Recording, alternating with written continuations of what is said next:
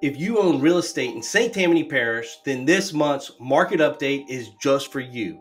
I'm Jim Keaty with Keaty Real Estate. On this month's real estate market update, we're bringing you nothing but the facts. I'm going to share with you 8 highlights about the housing market that are affecting your home's value. But I'm going to do it in 110 seconds or less.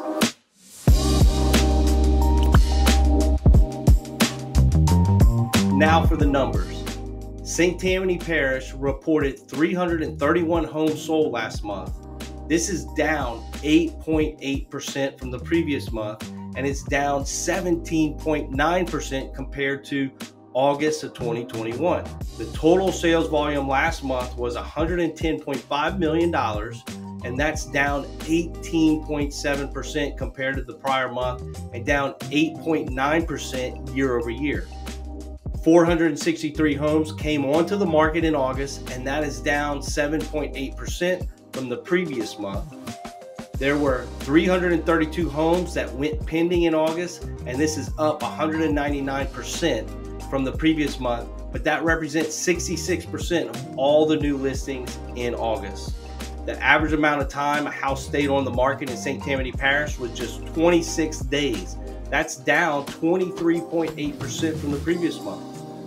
And the average sales price in August was $333,000, and this is up 10.9% compared to August of last year.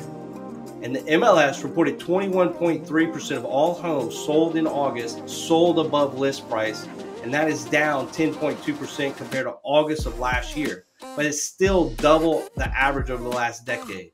So why are buyers paying over list price when interest rates are rising and sales are actually slowing?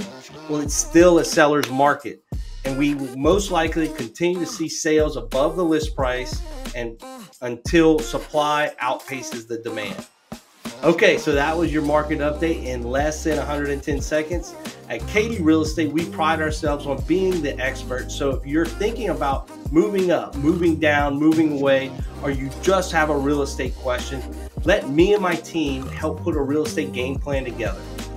If you want to stay ahead of the competition in this ever-changing market, stay tuned for more videos just like this. And thank you for trusting me as your source for accurate local real estate information.